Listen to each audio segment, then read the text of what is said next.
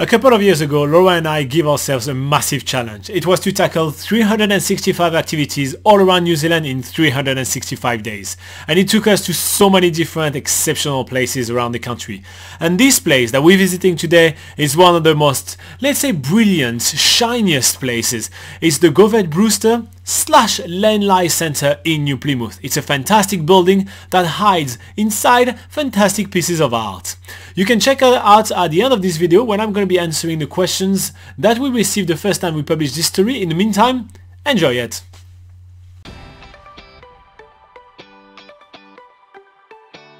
As you can definitely see, Robin needs either a bag on his head or a haircut. So luckily, the owner of Jet Charm Barbershop said to Robin last night, "Oh yeah, we'll give you a haircut, just come round tomorrow morning." Thank God, I say. The penultimate episode of our art crawl is turning Robin himself into a piece of art.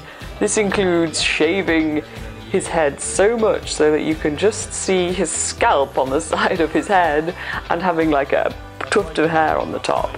This, ladies and gentlemen, is fashion, I think, or art. The highlight of this haircut is when the barber gets a shearer, literally, a sheep shearer, and starts shearing Robin's eyebrows. Because Robin, I don't know if you've noticed from any of the videos, but he has a prominent facial feature, and that is his massive eyebrows. And they were so sassy, they needed to be tamed. I have to be honest, this is by far the fanciest haircut I ever had in my life. So the guy kind of analyzed my hair and my hairline and see where the fluffy parts are so he can work around them. I don't really know what he does, but he decides which haircut is going to be good for me, because my approach when I go to something that fancy, you just do whatever you want. When I leave, you tell me I look good. Stupid face, just less hair. Yeah. Anyway, the outside of the Govett-Brewster Art Gallery looks really amazing, and obviously when you see the outside, you're like, I gotta see what's on the inside. And the good thing about this art gallery is you can for free.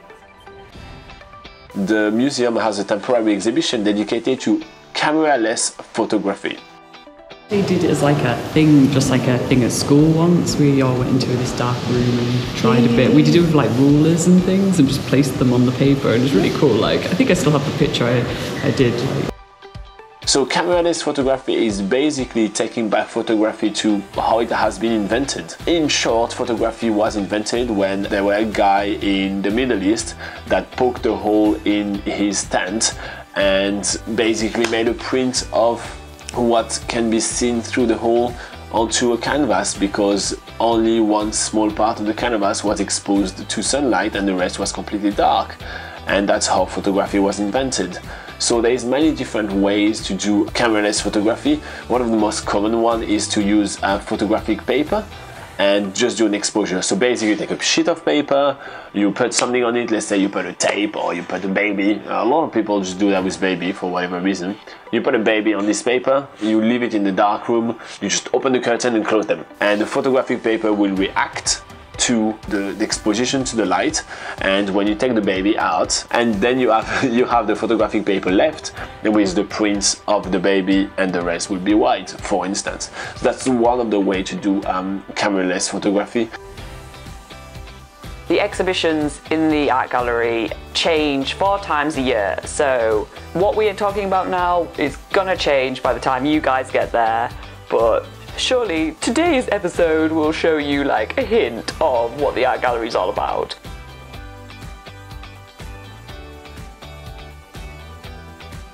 So we're walking through the whole exhibition and see all the different ways people have done camera-less photography. You know, there's some of them where they slice things in very thin slices and then run electricity through them on top of paper. I mean, just some like, they go to great length to take a picture without using a camera, which I find fascinating and really, really cool.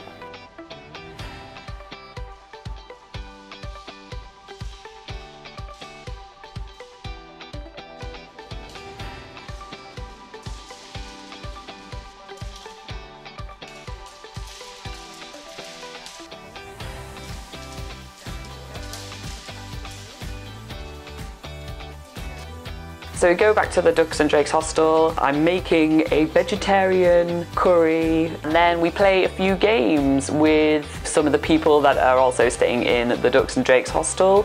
Robin bought a game from an op shop, Cranium card game, and we're playing that and having a lot of fun, and it's really cool. So we're just having a chilled night socialising. Today we are going to the Govett-Brewster Art Gallery. So Govett-Brewster Art Gallery. From now on I'm going to say Art Gallery because I can't repeat that, but I want to say it once. So Govett-Brewster Art Gallery. You're still saying it wrong. Really?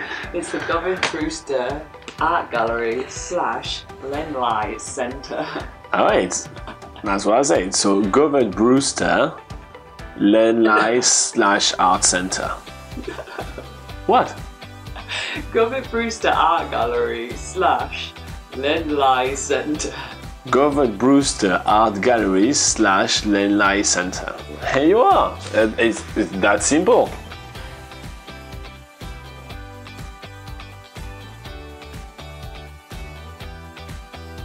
Alright, so let's be honest, most of the comments on the video were about the haircut that I got at the end of the video.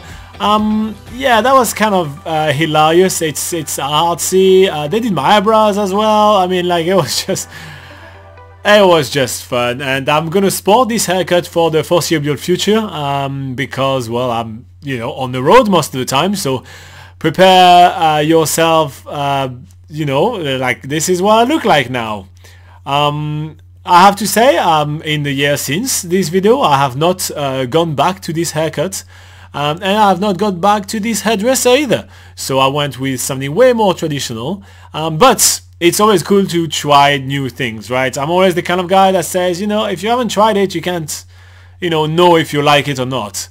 Well, I tried it and I know if I like it or not. So yeah, most of the comments on the video were about that. So let's just put that out of the way. You know, it was all about my haircuts, and yes, Laura did laugh that much at it. She was actually crying laughing at it, which is quite cool. But yeah, so New Plymouth is an extremely arty town. I feel like we've shown you like so many museums and you know, even art crawl, like, you know, yesterday when we see all the art galleries and all that, and even that you know, Lenlai Centre, which is kind of an exhibition center. It's quite a fantastic town if you have an art fiber within you, if you want to hang out there, which is quite cool. So yeah, the last question that we also get was from someone asking if it was like how much it was to get into that museum. So yes, a couple of years ago when we did it, it was actually free to get in, but now you actually have to pay to get in.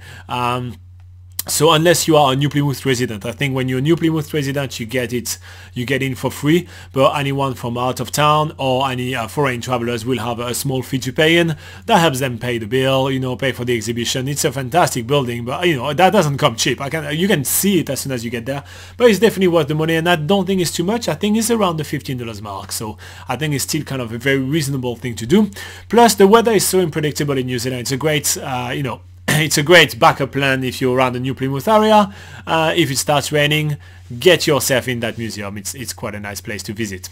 Alright, if you do have any questions about traveling in New Zealand, you can put it in the comments of any of our videos and we pick that back up. We either answer it in the video or we just answer to you right away just on the live chat. If you feel like hanging out with us, we kind of cool people to hang out with. I know sometimes we sound a little bit annoying, but we kind of cool people to hang out with. We sit on the couch every single week at 8 AM on Sunday, New Zealand time, and we talk about traveling in New Zealand for about an hour. We take questions from the live chat, so you just pop in, you ask your questions. Let's say you're planning a trip, you want to know where to go, what to do, just come and chat with us. It's really awesome, and yeah, 8 AM every Sunday New Zealand time, so that's probably on Saturday night on your side of the world. And if you feel like you want to pick more of our brain without having to talk to us, you can do that as well. You can check out www.nzpocketguide.com. It's the first link in the description below, and there is all our knowledge there. We have written the largest travel guide ever made to New Zealand, and we make it available fully free to all of you guys. So www.nzpocketguide.com. check it out, it's quite awesome. In the meantime, thank you very much for watching and have a lovely day. See you next time. Bye bye.